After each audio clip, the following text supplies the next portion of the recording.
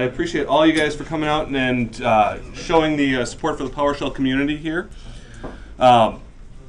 Just to kind of reiterate some of the things Don and Jeffrey said, ask questions as we go through. You know, I don't want to go too far down a rabbit hole if there's questions on something. And also, you know, this room of people is one of the best resources you'll ever have to work with, whether they're the speakers or the other attendees. This is representative of your PowerShell community and the folks who are most invested in this stuff. So take advantage of the time during the sessions and after.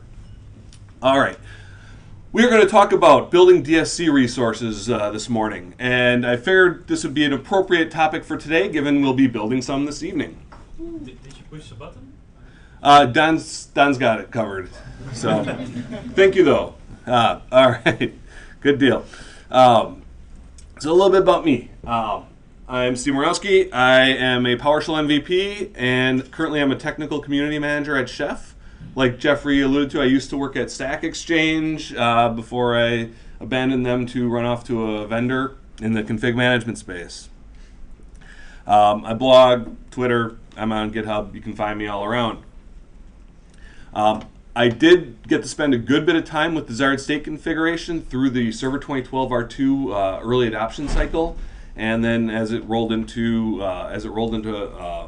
full-on general release.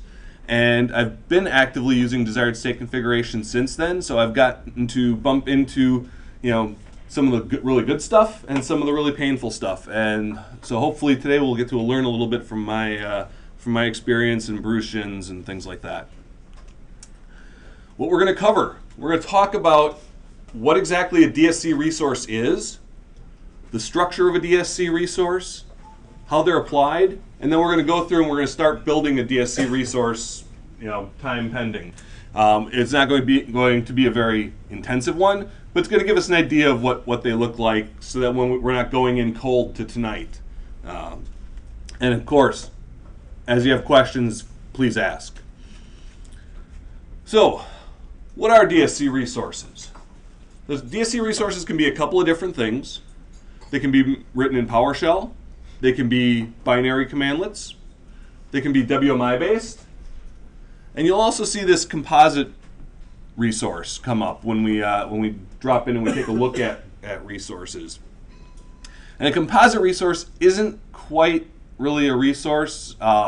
We'll actually look at more at these tomorrow when we talk about configurations. They're really a parameterized configuration that can be reused. But they also kind of fall into this resources umbrella. What we're really going to focus on today is the PowerShell-based resources, and this is what you're mostly going to see, this is what you're mostly going to write. So DSC resources are the basic unit of work for desired state configuration. This is what represents the elements of what we will manage.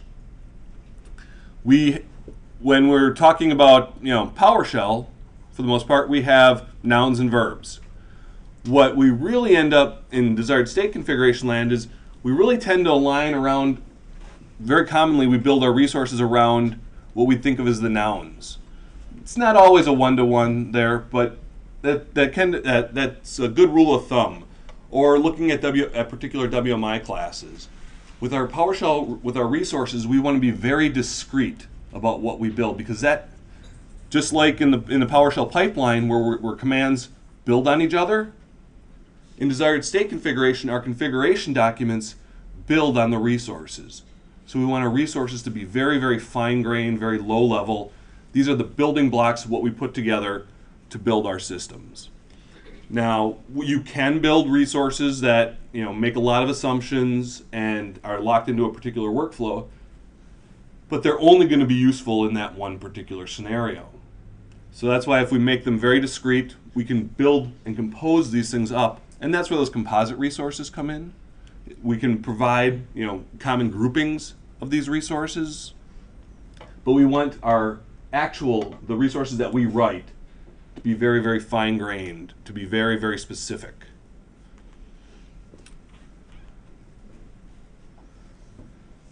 Just to distinguish the composite resources a little bit more, The DSC resources, like I said, are lowest level of control. So when I'm talking about managing the network stack on my machine, for example, I have network interfaces, I have IP addresses, I have default gateways, I have DNS servers. All of those individual things should have their own resources.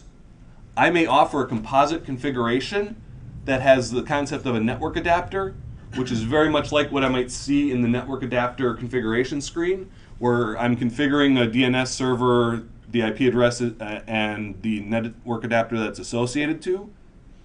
But that shouldn't be one specific resource. That's too much coupling there. It doesn't allow me to do a lot of the scenarios that I have to do. Then I have to go break that resource up and write my own resources after, where I can build a composite resource on top of those. You can think of composite resources as functions, just like we build functions on top of existing commandlets. We can build composite resources on top of existing DSC resources. DSC resources are PowerShell modules, either script or binary or WMI class. We'll learn from Dan about another way to create WMI class DSC resources later on. But as of WMF4 and earlier versions of WMF5, PowerShell modules were primarily the way that we would go about that. And a DSC resource, these things have to be present on the system in which they're applied. Now, that may seem like kind of an obvious statement, like, well, yeah, if the script's not there, you can't run it. But when you start talking about how you might be operating in a world with desired state configuration, where I'm spinning up a server and I'm pulling a configuration from a central store, you also have to make sure that those resources can get there as well. And if I'm pushing a configuration out to nodes, I have to make sure that I have my custom resources available on those nodes as well. Composite resources, they don't necessarily need to be available on those target nodes, but they do need to be available wherever that configuration is generated. And then any custom resources present in those need to be on the target nodes. So this is one area that I think PowerShell Get, which Jeffrey referred to earlier, will be very, very helpful in making sure. Yes? In a big DSC like you had at Stack Exchange, how many resources do you end up writing? So at Stack Exchange, my initial scope was to cover a lot of our base server deployment stuff. So I ended up writing about 6 or 7 resources around that. Doesn't seem like a lot to do over a year, but when you talk about writing tests around it, testing these things out, finding out the upgrade path, figuring out how these things evolve over time, it actually was a decent amount of work to get to that point. But yeah, I had about 6 or 7 custom resources, and then I had about 15 composite configurations that would marry the ones that I wrote with some of the existing and go from there. So I had many more composite configurations than custom resources, but the composite resources then kind of would represent different functionalities for my systems and kind of group those lower level resources that I needed available. Were they things that the community just hadn't written yet, or the PowerShell team, or do you think that there's some degree that you're always going to be writing on your own too? It's a little of both. So, for example, I wrote a firewall DSC resource, and there wasn't one from the community yet, and that's actually one of the things that came out in one of the resource kits. So there's my firewall resource out there, and there's the X firewall resource. So I don't think there's been like a power plan or a page file one, and those were a couple of things that we wanted to control. And so I've got those out. Those are out in the community GitHub repository. And I just realized I didn't repeat Lee's question. He asked if the resources I wrote were ones not provided by the community yet, or if there are things that I thought that were going to be specific to a particular environment. The other side of that is there are definitely things I think that are going to be particular to your environment that aren't necessarily going to be as shareable because they're going to apply to custom applications in your particular scenario. One of the resources that I had written would install and configure our monitoring service that we were working on at Stack Exchange at the time, and it didn't have an MSI. It didn't, its installer actually used a custom switch, and then to upgrade it, it was stop the service, copy a new binary, restart the service. And so there wasn't a way with desired state configuration for me to be able to match that workflow. In large part,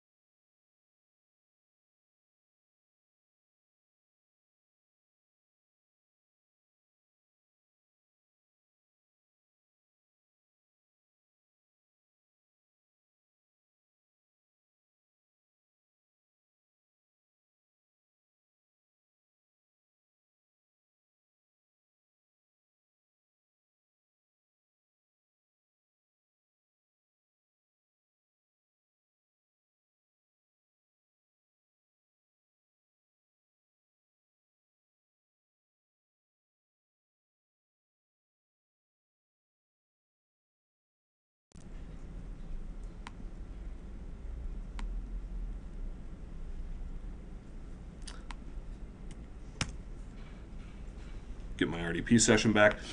They can be either in C, Windows, System 32, Windows PowerShell, V1 modules, or that program files location. All right. If your resources are in one of those locations with Windows Management Framework 4, get DSC resource, we'll find them. If you're on WMF5, one of the previews, your resources can be anywhere on PS module path that is available to the system. So PS module path by default will contain those two locations at the system level. And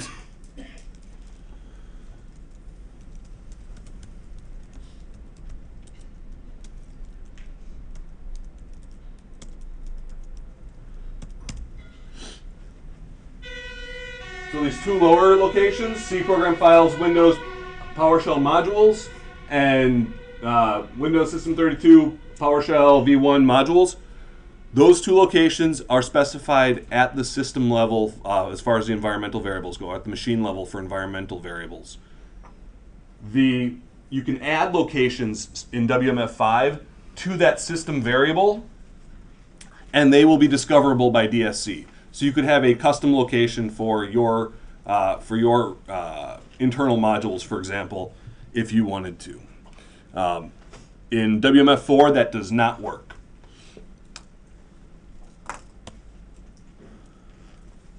So our get DSC resource will return the type of resource, whether they are binary, whether they're PowerShell, whether they're composite. And like I said, composite configs aren't necessarily a configuration of any particular type, or they're not really a resource, but they are treated as a resource from the perspective of the system.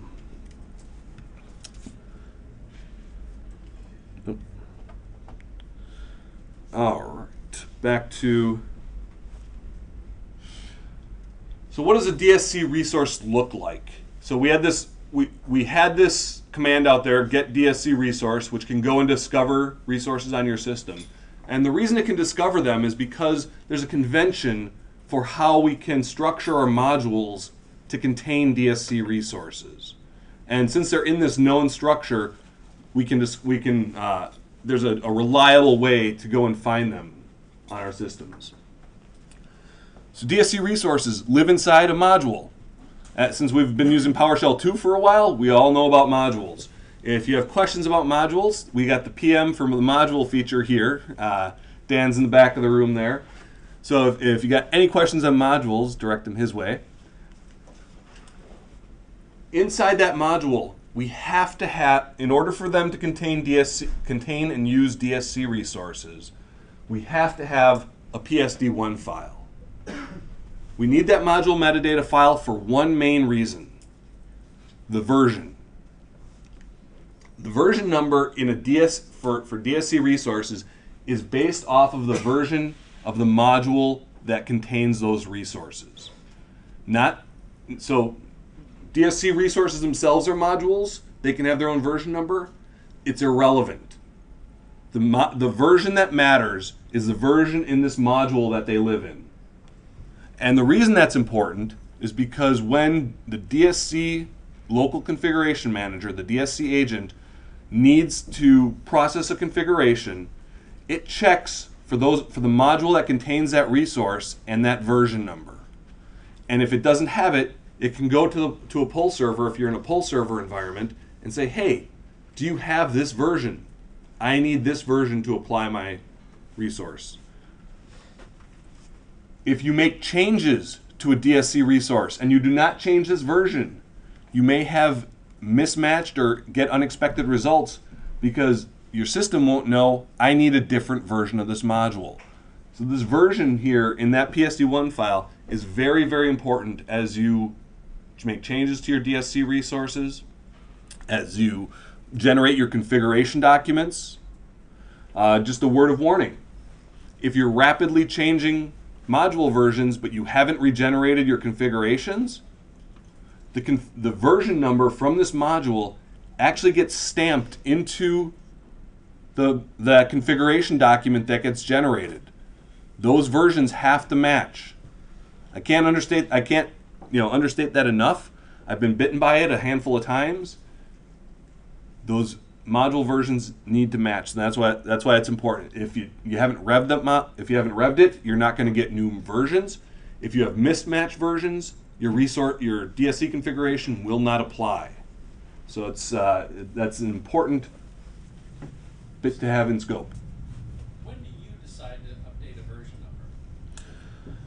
So I try to follow the semantic versioning idea of major versions at breaking changes, minor versions at more compatible changes. And I end up revving my version numbers a lot because for me, this desired state configuration concept is really about infrastructure as code. And what that means is I can take software development principles and I can apply them to management of my infrastructure. And so I can, I can borrow from the Agile community and say, hey, they've got this great concept of iterative development. You make a change, see how it works, move on. You saw this concept back in manufacturing a long time ago. It's standardize your process, make a small change, measure. If it's good, continue with it. If it's bad, throw it out. We can do the same thing in software development. We can do the same thing with managing our infrastructure.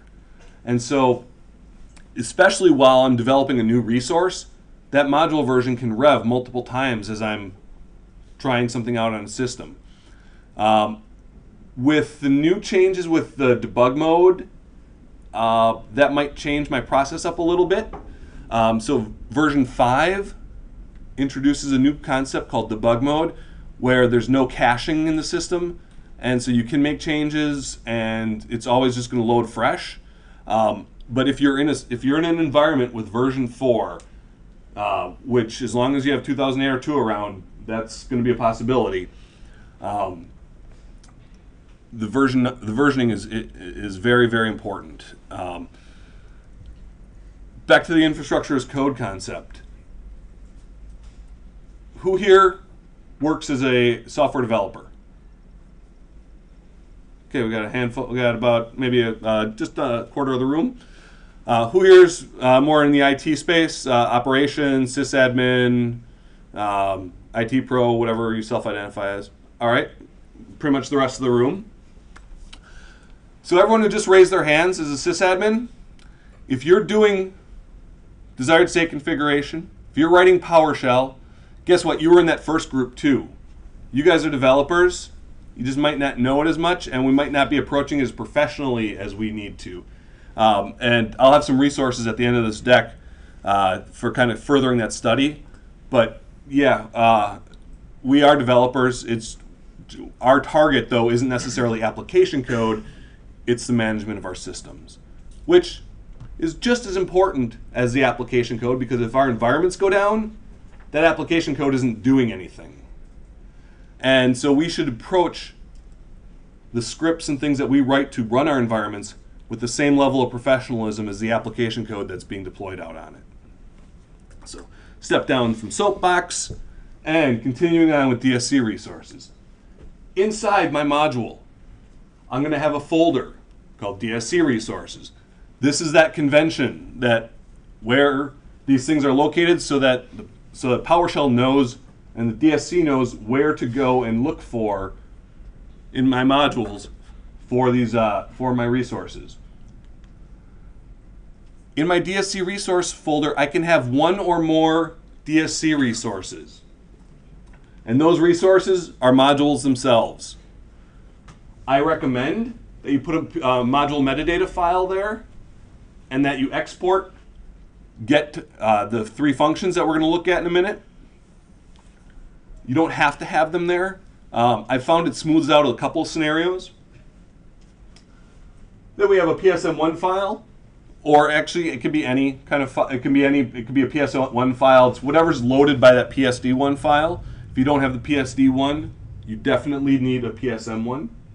But that's where our resource functions are going to live. And then we get this schema.mof document. And we'll talk a little bit more about that in just a few moments. But that document is what allows DSC to take parameters. So DSC, if you haven't dug into it yet, the local configuration manager, the agent on the Windows system that applies the configurations, the documents that it reads are based on MOF, the Manage Object Framework, which is a way to serialize to disk or to write to disk or to express in a text file SIM classes. SIM is the Common Information Model. Microsoft's implementation of SIM is WMI. So the local configuration manager is based on WMI. It's a way to take WMI types and map them to your parameters for your functions that the local configuration manager is going to call. Because WMI types and .NET types, while similar in some areas, are not the same things. So we need to have a mapping for that. We need to have a mapping for those so that those types can go back and forth properly.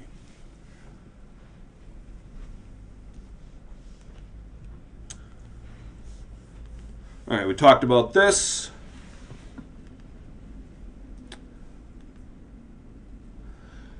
So I recommend having that module manifest inside your DSC resource to export the test, get, and set target resource commands. These are the 3 commands that we need to implement to have a DSC resource. The reason I recommend having your module manifest inside your resource export these commands is in the configuration generation process, sometimes import DSC resource has issues with caching. And again, debug mode can help with this. But having that module manifest explicitly export those commands has seemed to help in my experience, making sure that it can find the commands for that resource. So all 3 of our get, test, and set target resource commands, they're going to share the same parameter set. That's also very important. We don't have different parameter sets for those commands. They all have the same, they all accept the same parameters. And then I just described the schema.mof. The other important thing in the schema.mof document is this concept of a friendly name. And the friendly name allows you to have your resources kind of namespace qualified. So if you look at what Microsoft shipped in box, and if you look at some of the samples that they've shipped, if you look at the examples on the GitHub, the community GitHub repository, you'll see things like Stack Exchange underscore page file or MSFT underscore archive. And these allow our resources to kind of be disambiguated, but we don't want to type that all when we're writing our configuration documents. So we have this concept of a friendly name, and that allows you, instead of writing MSFT underscore archive, to just write archive. And that's defined in that schema.mof document.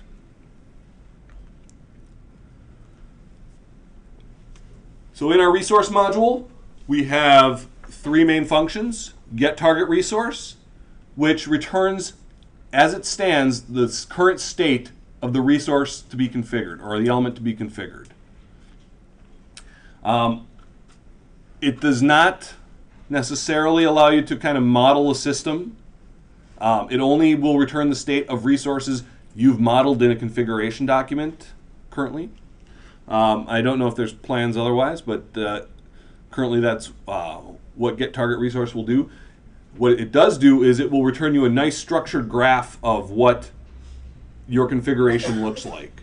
So you can say, if you do get DSC configuration, it will use this function to get back all of the an object representation of the current state of all of your DSC, all of the resources you've configured. Set target resource. This is the workhorse in the DSC configuration, or in the DSC resource. What this will do is everything that it needs to do to take you from your unknown state and get you to the known good state. And so that implies that, hey, this thing might have to handle all sorts of scenarios, and we could end up having a lot of logic, a lot of work in this thing. Set target resource is very important for bringing you from where you were to where you want to be. So it, in the case of a Windows feature, nice and straightforward. Either it's installed or it's not. Not necessarily. What happens if it's removed from the box and the bits aren't there to turn on? You have to be able to know to go point at a install source somewhere to go get those bits. So you need to have some smarts inside set target resource. Depending on what you're configuring, those smarts are going to be more or less comprehensive than others. And then we have test target resource. Test target resource is a very important function because this is what determines whether or not set target resource will actually run. I can't underscore enough how important. Yes, in the back. DSC is about ensuring your configuration is present. So if you have test and set, what's the use case for get? So the question is, DSC is about ensuring the configuration, ensuring a system's configuration. So you have your set and your test, which are pretty much the workhorses, and what's the purpose of get? So in addition to setting and testing, I also want to be able to report the state of my system, and that's where get target resource comes in, because it provides the plumbing for future reporting. It allows me to interactively query the state of a system. Maybe I'm at a point, especially in the evolution of a resource, maybe I'm at a point where I've got a system, or I'm trying to go from my unknown state to a known good state, and it's stopping somewhere. Get target resource or get DSC resource can leverage get target resource to give me the current state of that system, and I can see what's not changing. Yes, Don? And don't forget, version 5 introduces a compare. So you can give it a config and point it at tell you where that machine's config differs, and that relies on the get. Mm-hmm. Excellent. So Don mentioned that version 5 introduces the concept of compare DSC configuration, which allows you to take an existing configuration document and compare that to a live system to see where the differences are. And get target resource is the back-end support to provide that. And that's actually very important. Yes, let's start in the front here. Previously, you also said you had to create your own resource to, for the program you had. Mm-hmm. You had to stop the service, but isn't that possible with these functions? Yes. So these are in a resource. So the reason so the question was with these functions, can't I do my custom? Can't I make my custom resource to stop my service, copy the file, everything? Yes, I would do them in this. I implemented that logic inside this command. So my test target resource would actually go and check, are the file versions different? You know, if they are, or is the config file different? And if so, stop the service. And then I can go into set and actually do the things that it needed to do. The reason I had to do that was because I didn't have hooks into running and having a conditional application of resources through the local configuration manager. All right, we have another question. Yeah, just off the back of Don's compare notes, Mm-hmm. Something we hit a lot at the moment we do with pools of servers, and a patch might roll onto one server, and it turns out to be a service is disabled on that one server, or a language setting is different. Now obviously if I had a DSC to set up that server, then I could do the compare. Is there any way to go backwards? Is there any way to go from a server config and generate a DSC? So there isn't Inbox that I'm aware of. However, there is a third-party tool. Great company. Full disclosure, they're friends of mine. But very cool product for infrastructure visualization and testing. The company is called ScriptRock, and the tool is Guardrail. And what it can do is it can profile your system, and within parameters you specify, like say, hey, watch this particular part of the registry, or hey, I have IIS configured, watch IIS, and it will watch all of the things in relation to IIS. Watch the patches that are applied, and it can back generate configs for DSC, for Puppet, for Chef, and for other systems as well, and as well as giving you reporting and alerting on that kind of thing. So while it's not an inbox capability of DSC, unless I'm missing something in WMF5 off the top of my head, Guardrail would be a solution. It's a whole architecture. When we talk to, we closely working with some teams doing internal Microsoft teams. We described how you use desired state configuration. They had a great reply. They said, "Great, we love it. That's the last thing we want to do. The first thing we want to do is we have an existing system. We'd like to harvest that system to generate a configuration document. Then from that configuration document, we want to test it against our other instances. Don't change anything, just tell us about errors. We'll then take that and say, oh, I'll correct it by hand, or, oh, the configuration document's wrong, I'll tweak that. Do that to the point where they're confident, and then flip the switch and say, now the last thing I want to do is to set it and force it to do everything from scratch that way. Yeah. But currently right now, on the get target resource, you have to specify a specific instance, and it returns you the data about that instance. We're looking at extending that architecture so it can support effectively wildcards. Because you could imagine saying, well, get target for all the file systems, all the files in the file system. That wouldn't work. So it is a hole in the architecture that we're looking to resolve. Hopefully in version 5, we'll see. That would be, like say, a really useful intro. So I work with lots of different enterprises. I'm never going to probably get them to put DSC in as a config option, but if I took it on myself to use it as a compare, I could use it, and that takes them down the path. Exactly. By the way, as you implement these functions, if you decide to write one of these, what I found myself is that what's very useful is to have a compare object function, And a compare object function, you know, we've got compare object as a commandlet, but it really compares two sets. You'd like to take two instances and have it return which properties are different. And then if you call that, and then you just, for test target, you call that, and then if the answer is there's 0 differences, then it's true. And for test resource, you call that, and it'll tell you exactly what things you need to resolve. So I might publish that, my compare object, because it's... Okay, just to kind of summarize that little conversation, wouldn't it be awesome if DSC could take a look and profile an existing system and make it happen? Jeffrey Snover replied, yes, that's awesome, and we'd love to do that. Maybe WMF5, maybe after that. There's product teams at Microsoft that would love that. Cool, awesome, and hey, compare object, it'd be awesome if it compared the properties. Compare object with psobject.properties of each of them works, can work as well in that instance.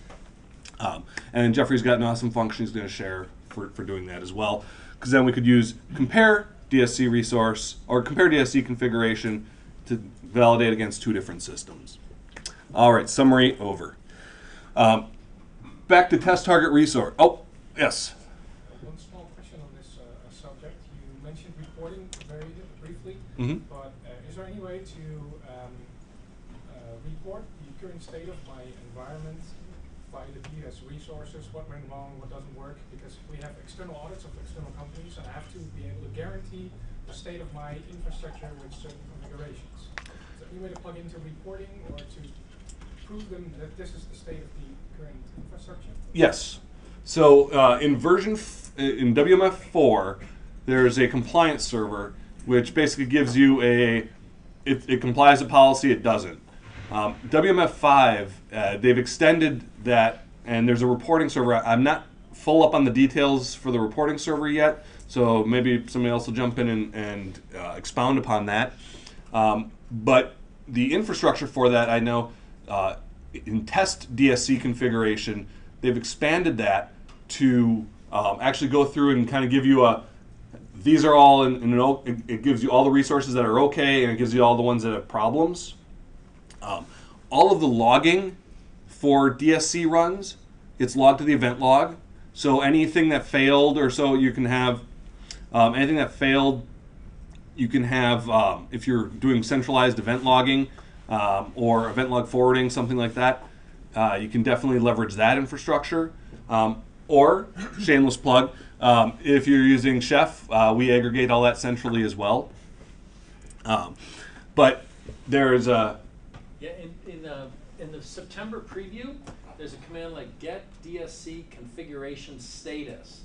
Minus all gives you all of them. And what it does is it tells you if all the configuration runs, by default we run every 30 minutes, tells you whether things were in state or out of state, and what things were in state, and what resources were out of state. So you know with pretty fine granularity when things are in compliance and when they're out of compliance. In the future, right now it just tells you that the resource is out of state. In the future it will tell you which properties of the resource were out of state. So yeah, so that plumbing is being built. And just to get that so it gets on the recording, there is a get DSC resource state. Is that when DSC configuration status. Get DSC configuration status, and with dash all, it will go through all the DSC runs, tell you what resources were good, which ones were bad, and awesome. And take a look at that. Yes. How do you manage the situation where the configuration is so shifted that you say to DSC, right, bugger this, I can't do any more to fix this, exit? So if the first configure, so if we hit an error, and this is one of the things in resources you got to be careful of, how you execute DSC configurations. This matters. If you're in a pull server environment, non-terminating errors and terminating errors will both exit a configuration run, as will a prompt for confirmation. So if you've missed a dash confirm colon true somewhere, or dash force or something, those things will exit a DSC configuration. So once you hit that first error, you stop. If you're running start dash DSC configuration, non-terminating errors will be reported back in the verbose stream, or actually in the airstream coming back from the job, but they will continue on. Terminating errors will stop. So when you're writing your resource and you're writing your set target resource and you hit something that's going to totally stop things, make sure you throw a terminating error. And then at that point, that's where DSC comes in very handy, because I have a modeled state of my system. New OS, lay down config, back up and running.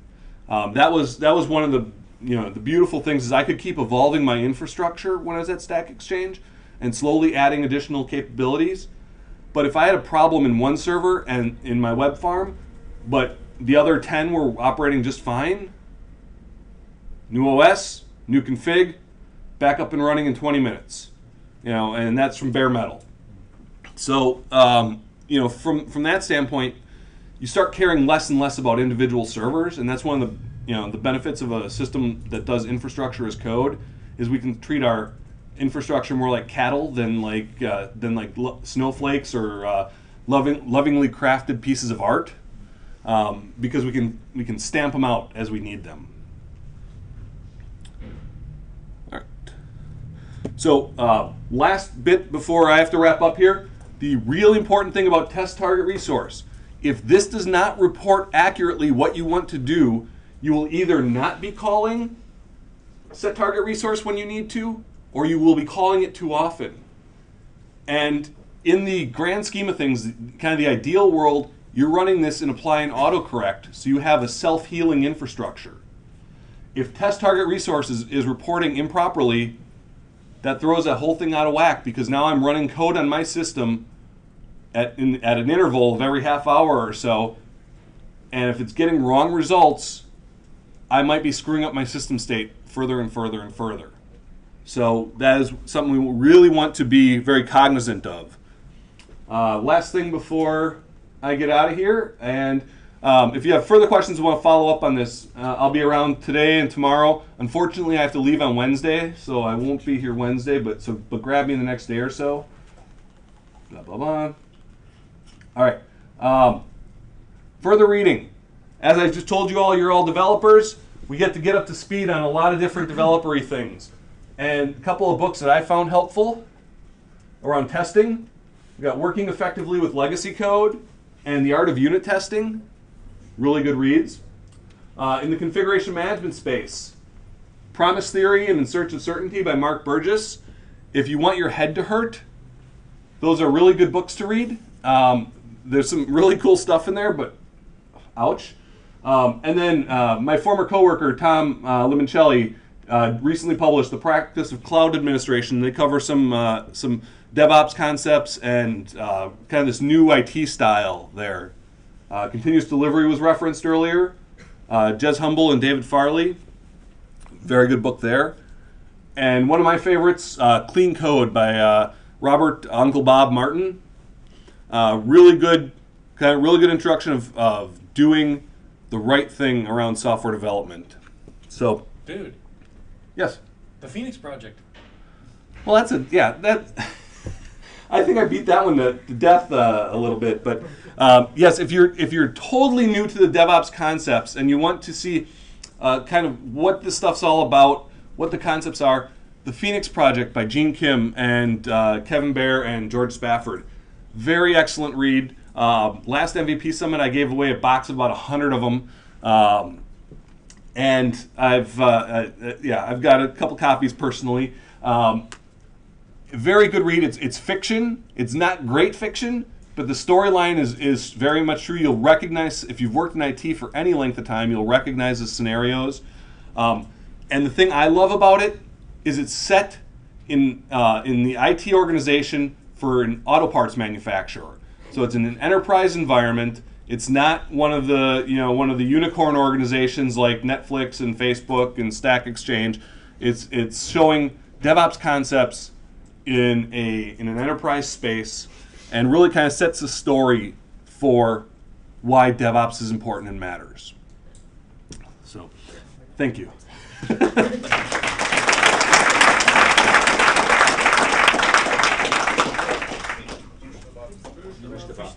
Button. Actually, that's virtual now. Dan's handling that. No, you push it. I want to see if it works. Button pushed.